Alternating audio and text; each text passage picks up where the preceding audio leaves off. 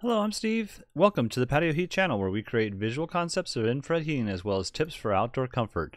Our one-on-one customer support helps you make the best decisions for your applications. We strive to earn your business. Visit our patioheat.com website for sales and more information. Now let's get heating. All right, so this is going to be a new construction covered patio section, and there's basically a bar area here with a countertop in the back here. I'd say a prep area for cooking and whatnot over here. Let's go ahead and look at the overall dimensions. So overall dimensions I have here at 21 feet 1 inch from this edge here to the inside edge here. I have a distance of about 7 feet to the first part of the countertop here, bar area, and then 5 feet to the end here, an additional 5 feet to this end over here, from here to over here. And then you can see the countertop I have here at 14 feet 6 inches from this edge to this edge.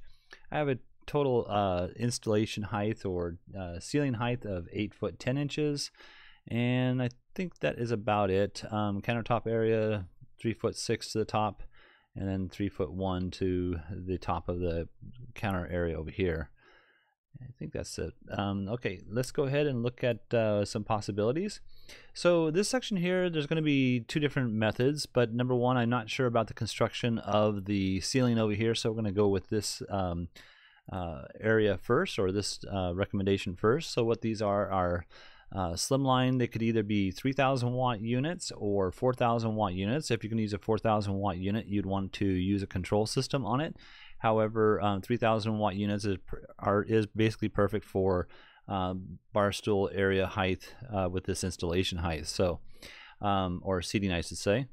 Let's go ahead and, well, what I've done here is I've taken the center of the bar here, and then I've moved one heater from the center of the heater to the right 3 feet, and then from the center here to the left 3 feet.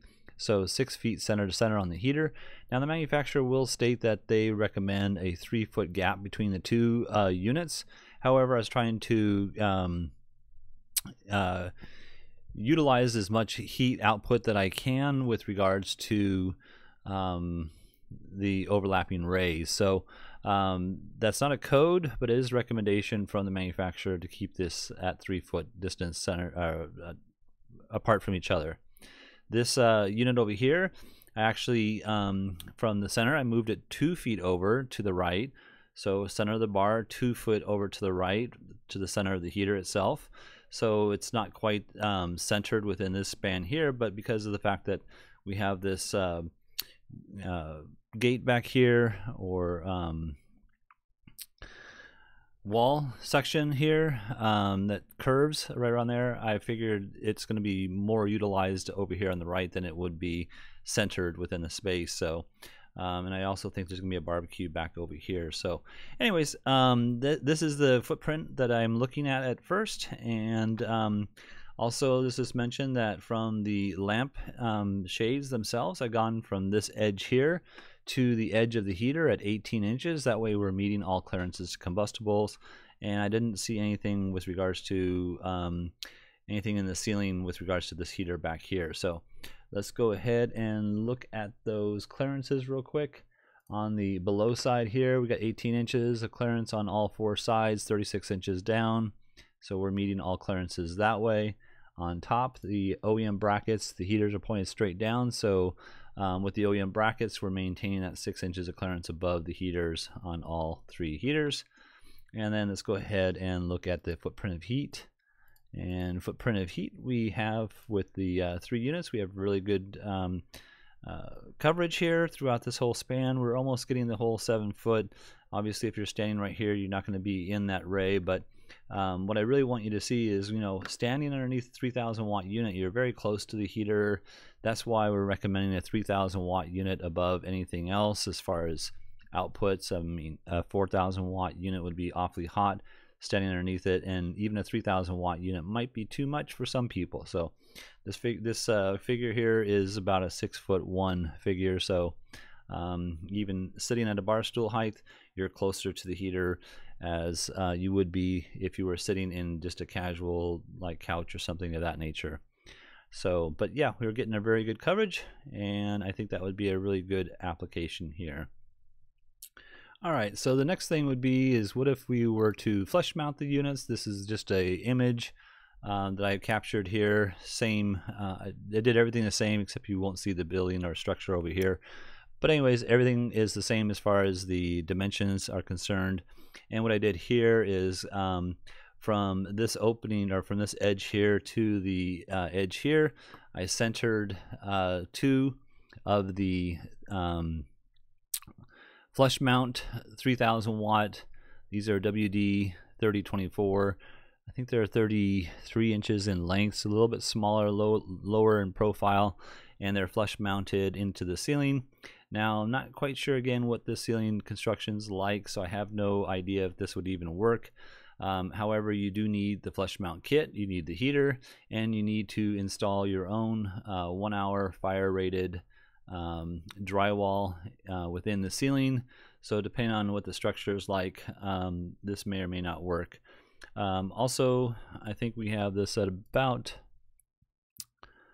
I don't want to guess here, but I think 5 feet, so 7 feet center to center on the units themselves, and then that 7 foot, that 7 foot would be centered within the span here. So from here to the center of the heater, that would be 3.5 feet, and then from the center of the bar left 3.5 feet up would be the center of the heater on this side here. Also, this one here, I'm just matching the profile of these two here, and take that off here. You could go perpendicular to the other 2 units to get a better footprint. And with that being said, let's see if I can get this right. My mouse is acting up a little bit here, so I apologize.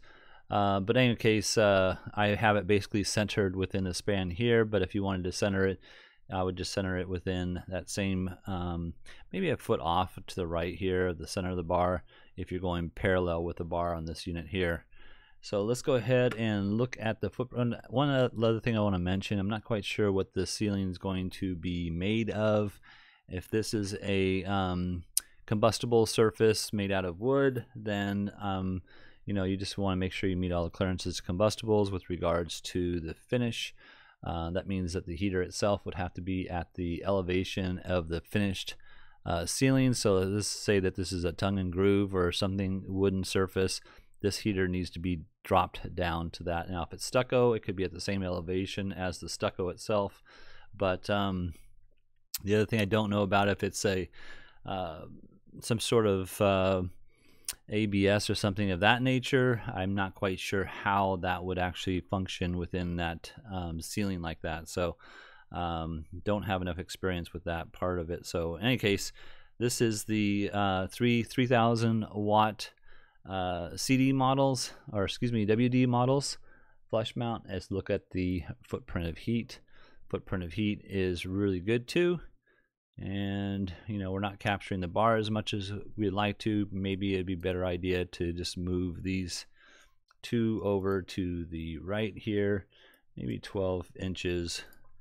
And yeah, you'd see that this is a little bit better of a footprint of heat. But again, bar stool sitting height, you don't want to put something that's too hot here, because you're just not going to be comfortable. And even the 3000 watt units that are WD models, 2 elements, you may want a control system on this as well. So, all right, well, I hope this has helped. If you're looking for some assistance with your outdoor heating application and you'd like us to review your plans, please send your information into designs@patioheat.com. I'm Steve. Please tap that like button if you find this video useful. We don't advertise, we're not monetized. YouTube does not promote us in any way unless we receive a thumbs up from our viewers. We thank you so much. Have a great day.